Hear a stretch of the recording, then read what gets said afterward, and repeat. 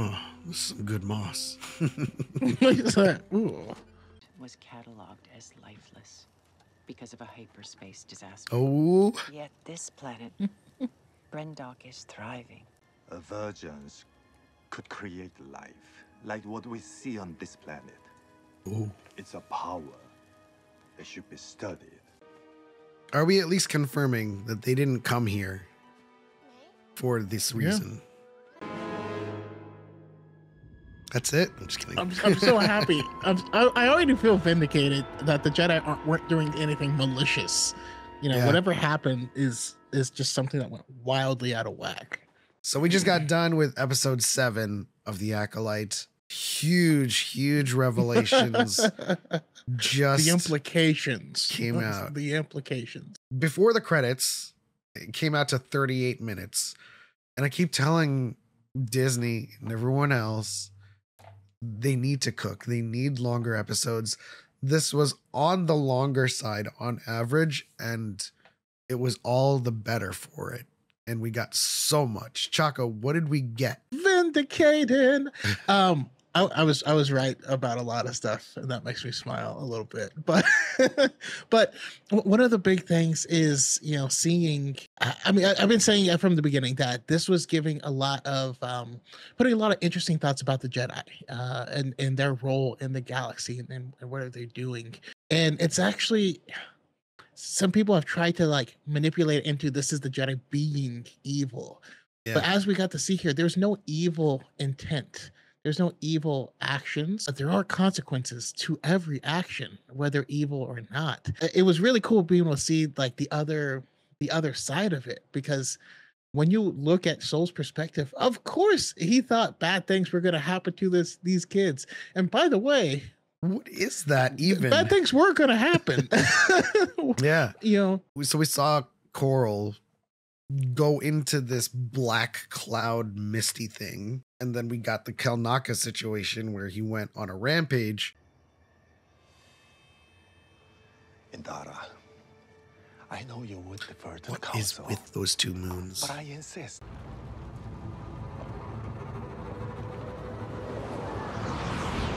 What is this? Oh, shoot.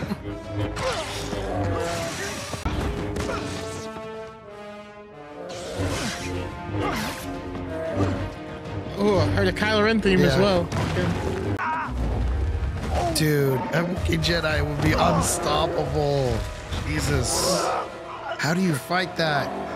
So what is that thing? You were just saying NSA was going into this black cloud. So what was she trying to do? Do you think that the Ascension is to mark them so that they could go into the black cloud and essence transfer into a new body? That's what I think is happening. I think it's a way to have like a complete transference, you know? I can't help but think that might be what the stranger is a witch having done this to someone else. And that's what I've been, you know, that's what I was saying earlier. It kind of puts a twist on our current theory about Chimere. Vernestra's old Padawan, but somewhere along the way there was a transfer, right? So here's what we've discovered so far. To answer a lot of questions that have been asked throughout this entire show, the Jedi were not there to abduct children. They were not there on purpose to invade this coven. They were there to survey the planet. It was uninhabited. They were searching for a virgins, and Soul happened upon children who looked like they were in danger. You know, we talk about Rashomon all the time, and from his point of view, they're being trained and they're being pushed, and like there's a lot of these, like from his point of view, it looks like they're in danger. As he pleads his case to Indara, Indara is looking like the most reasonable person. Again, when we saw NSA, no, she's really reasonable. When we saw Indara the first time, she was like, she's kind of overstepping, but she is actually the reasonable one in this scenario. And she's just like, she's a master true in this episode. And then in my mind also goes back to, you know, watching Tales of the Jedi. Remember how we had the Count Dooku with Mace Windu episode where it was clear to both Mace Windu and Dooku that there was some sort of treachery afoot. You know, that their Jedi Master Katri didn't die. Like something happened. Dooku wanted to investigate. Mace wanted to, you know, send the body back to the council and talk to them before investigating. And Mace Windu got a lot of hate for that, for being like, "Hey, this was the mission. We should you know seek guidance." And it's funny because the only difference is it survived their encounter. You know what I mean? And this is what we see, especially if you're a fan of Anakin. Anakin's always running off and doing what's in his heart, which isn't necessarily a bad thing. We can now see examples of when what is in your heart can lead to catastrophic conclusions, where a more measured approach would have probably been a lot better. Apparently, like essentially, if the Jedi had done nothing, Osha would have come with him, and there still would have been treachery afoot. Whatever the witches were doing. I loved this episode. This is probably my favorite episode. Oh, absolutely. The insane lore drop of the virgins, the power to create life, in this revelation that they're not twins. Like twins have different symbionts. Like it's fantasy science, right? So like we're not going to get into the biology of things, but like in this universe, twins have different symbionts. And in this case, they have one, which means they are one consciousness split. So that revelation alone kind of puts new theories into our brains as to how they were created. We still don't know what the machine is. It could very well just be a generator for power, but they panned on the two moons as they were explaining the virgence and the force and what this planet symbolizes. Love the callback to the hyperspace disaster. Pouring out the head of Cassette, our favorite space lady trucker. But there's still something there underneath it all. Again, like the Russian doll. With all of these revelations, there's still questions. So the one that lingers is, how were they created? Why were they created? How does Chimere fit into all of this? Why does the Kylo Ren theme keep on inserting itself? We're left with that. The M count is very high. Extremely high. Very force sensitive. Even identical twins would have different symbionts. This is impossible without some kind of manipulation. This is our ticket home! Stop him! Kill Naka and I will take the ship! Oh, Torben! Where does all of this lead to? I'm curious, if it's one consciousness split into two, whose consciousness was it? Was it Mother Anaseia's, like herself? Is it how she prolongs her life by sending her consciousness into a younger body and then just being the next leader? You know, I mean, I feel it's actually pretty similar to something I've been feeling this whole time. This is the first time actually saying it out loud. Something similar happened on the Foundation. Did you watch the Foundation or read it? Yeah. We had that person that would jump into other people's minds, and that's what their whole shtick was. And it would be really cool if that actually is the influence, because George took a lot from the Foundation. I do wanna reiterate the whole kind of trying to paint the Jedi as evil. In contrast, trying to exonerate the Coven as well. And I keep, like, in our earlier conversations with folks in the community who said that they need the Jedi to be culpable. And they also don't think that the Coven did anything wrong. And my pushback to that obviously was, you can't really exonerate them too early. Like, we don't know a lot about them. So it's like to want the Jedi, who we know a lot about, to be culpable, which it's in their capacity, right? You know, they have a lot of flaws, but to exonerate the Coven of no wrongdoing is very, very hasty as a judgment, because we don't know anything about them, what their goals are. And it looks like, you know, there's a lot of shady stuff that happens with them. And the only person still that is reasonable throughout all of this was Anasaia. Tragic that she had to die the way she did. But that still doesn't make Soul an evil person. or acting with malice. You know what I mean? I mean, yeah, you're very right. My mind is thinking of I mean, Saul obviously didn't act with malice.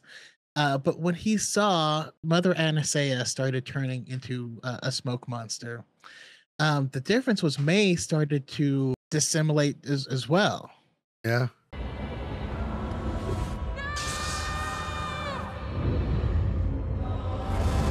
Whoa, what is...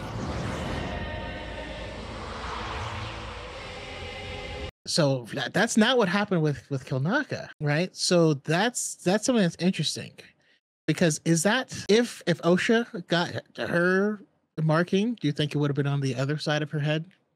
And that when you mix them both together, it's the center, like Mother Anastasia. Yeah. You think she just absorbs them, and that's how she keeps going.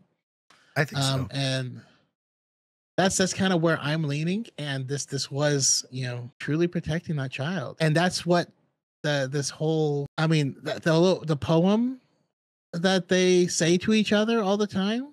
It's about being one. Go back to episode 3, where Anastasia is demonstrating the power of many, but during her demonstration, she alone fights off 4 people. So it's like, I think you're on to something in which the power of many, the power of many turns into the power of one when she assimilates those that have been ascended.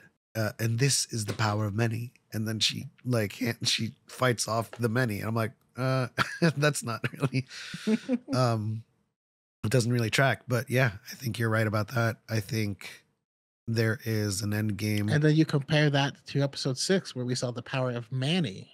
Yeah. So still a lot of mysteries to be unraveled. We still have Chimere's place in all of this, and how the coven has affected him, because he was around. He has seemingly the same power as Coral and Anastasia with getting in their head. We'll have to wait and see. Can we also talk about the power of that of Mother Anastasia, because she's straight up like Tsukunomiad homeboy. Yeah, you know? yeah, she did. She's doing this Your master denies. already. She's kind of bad, man. Like badass.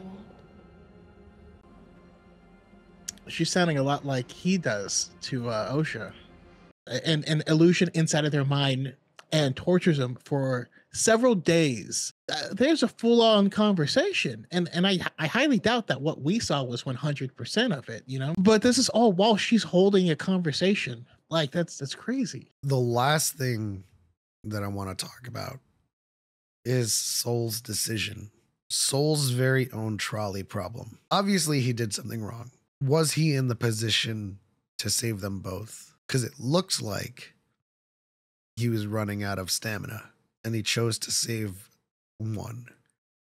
And this is going to become like a moral quandary across the community, I feel like. And it's a good conversation to have. But at first, he wanted to save both. He was running out of stamina, and it could have resulted in the loss of both if he had not made a decision. So how are we treating Soul's decision?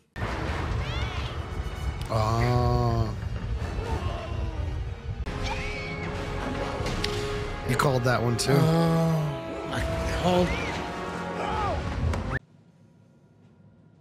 This is all just like cluster fluff, man. It's going to be fascinating to see how the reaction to that is, because I'm sure people are not going to factor in the fact that he literally just climbed up a mountain. Yeah. He climbed up a mountain, and then he fought a Jedi Wookiee. There's a lot. And a crazy witch lady, and then ran in and caught both of the platforms. Right now, I know it's gonna say, well, why didn't you just catch both of them? I don't know that it's how easy it is to focus on 2 things at the same time. You have to put yourself in their shoes.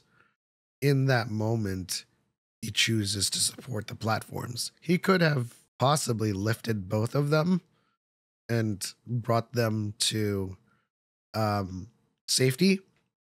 But if we think about just like that knee-jerk reaction, he chose to stop the platforms.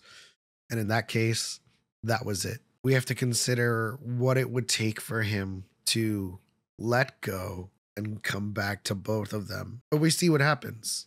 As soon as he lets go, something falls, and he needs both of his full focus to keep OSHA from falling. I mean, honestly, I think more than anything else, I think he just had nothing left. I think, if he hadn't done what he done, he wouldn't have been able to get over to either of them in time. He had to physically catch her. Help me! I got you. Right? He didn't catch her with the Force. He had to run over there and dive in order to save her. And he was only able to hold up the platform long enough to get over there in time. But that's how I see it as happening. I think if he had tried to hold up both, he would have dropped both and caught neither. And that's the moral quandary that we're going to be discussing. Obviously, the consequence of not doing what he did would have resulted in both of them being lost. The quandary now remains is the decision, the choice of who between the two. And obviously he's biased. It's clear that he's biased. He wants to save OSHA. In so choosing is where the quandary happens, right? It's like, I mean, it just is the trolley problem, right? He chose to switch the tracks, which means it hit someone, but that was his choice. Yeah. Is Anakin no longer special? He listen. I saw a little part of you die inside just now. Yes. The Force created him. I know that George Lucas said his origin would never be revealed, and it's up to the fans to interpret it, but if we're going to establish an origin that is both consistent with headcanon and consistent with canon, with zero contradictions, the Force created him. That's it. The Force created him. He is an absolute virgin in the Force. Nothing manipulated that. Like Shmi was like, oh, okay, I'm pregnant. And in this case, there was manipulation, right? They showed us the M counts, the scan. They showed us that the symbiont was the same. So there was clear manipulation of virgins. And there's still some lingering questions about the methodology, but it's clear that this was not immaculate. This is not something that the Force did. This is a perversion, just like the dark side is a perversion, unnatural. It's part of the experiments that have been ongoing, even in Legends, with Tenebris, Venomous, and Plagueis. So within this time, in this continuity, even in Legends, the manipulation of life is happening. It happening now in this show should not be in any way, shape, or form a problem. Yeah, I mean, we already have Joris Sabaoth. We have Luke already. We have Snoke already. We had Jack 14. We even had Skippy the Jedi droid. People have been trying to artificially create Force sensitives for a long time. And what Plagueis was trying to learn how to do is extend his own life, in Legends. I mean, that was the primary goal. But the weird part though, is the Chosen One prophecy. Like, read the prophecy and tell me how this affects it. It doesn't. Anyone who complains about it hasn't read the prophecy. Even if you do read the prophecy, you can't really. It's like it's not one-to-one. Like, exactly.